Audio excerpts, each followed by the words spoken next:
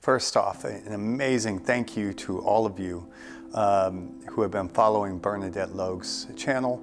One of the things that you might have noticed about Bernadette is that there's a lot more than just positive thinking on her channel. She is exploring something that is very dear to me with the life pattern. And she has a program in February about the soul odyssey as it makes its journey. And that's exactly what I'm doing when I'm reading your hand. I'm discussing about and introducing through the biological pattern your entire life soul journey. In Bernadette's case, her hand has a lot of long fingers and a long palm. And when you organize all those people, you can see all those people have an ego that is intellectual and rational. It means their way of making it into the world is going to be through explaining, teaching, learning, knowledge. In addition, she has a crazy lines. Now, normally people with long fingers, long palm, they don't have many lines, they have just 3 main. But if you look and zoom in on hers, she's got all these other lines that are just a kaleidoscope.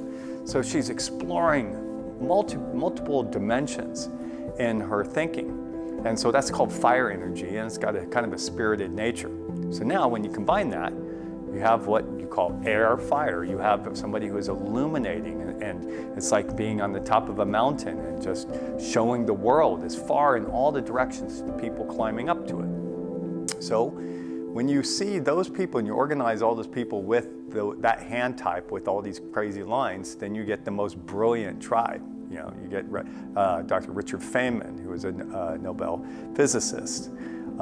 You get Stan Lee from the Marvel Comics. You get Carl Jung. You get just real ultra brainy, but they have a certain type of braininess to discover.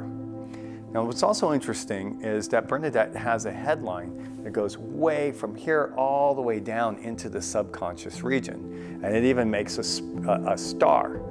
Now, I've referred to this in another program by somebody who's the founder of Holistic, who's doing frequency reading. I also discuss it with Einstein, who had a headline that goes down there. What is that?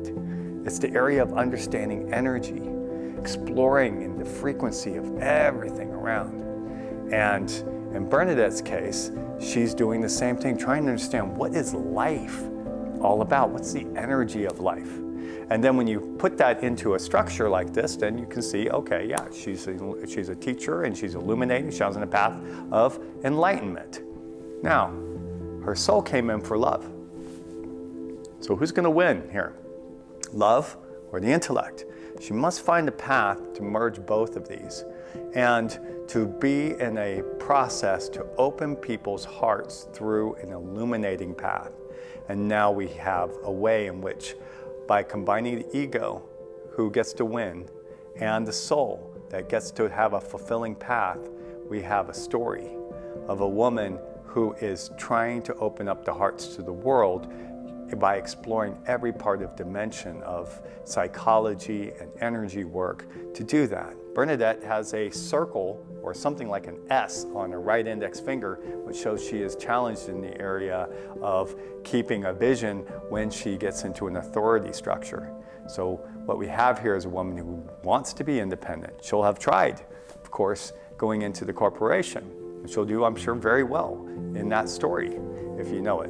But at some point, she realized she needs to go her own path because she doesn't want to just be fulfilling others' expectations. She wants to be exploring her own vision. That's why it's an S there on the area of the directing finger. So when you combine that into a story, you can see she's running into the same challenge, you know? How can I be a big leader and hold together a business and still have love? And ultimately, in Bernadette's case, it's about enlightenment, it's about discovery, and it's about forgiveness and opening her heart. When that all comes into a story of trust and being able to break the ice in her life, I mean, with the parents, with her friends, and everything, with you, and being vulnerable, what she's doing is she's opening herself to where everybody gets to win.